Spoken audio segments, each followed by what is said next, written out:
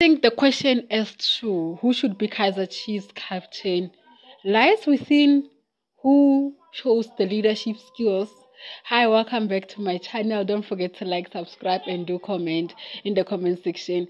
This is not to form any tension or anything. It's just from a good spirit, from what I've been seeing.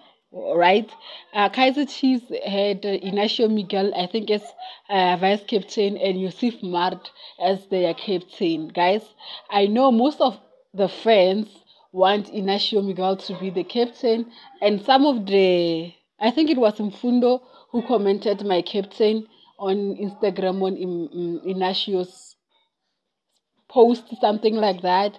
And now it's a thing of who is better in leading. For me, if I had to decide, I would say Yusuf Maart. The reason being, he's more calmer, he's more collected. Though when it comes to football skills, he's not as on the same level as Miguel. They're not far away from each other, but it's not at the same level. And he's committed towards Kaizer Chiefs. I don't want to lie. Yusuf Maart, maybe he is a player of Kaizer Chiefs.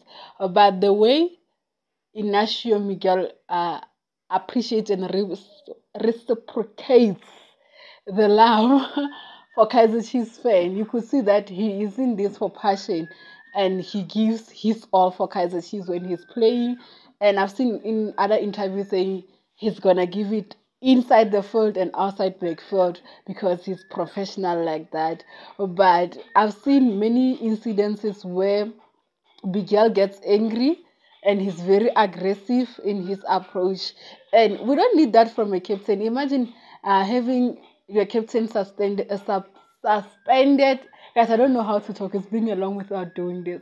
So suspended, like every 6 games he gets suspended, and guys, where is the consistency in that? I think Yusuf Maart should continue on being a captain, and they need to talk to him to calm down.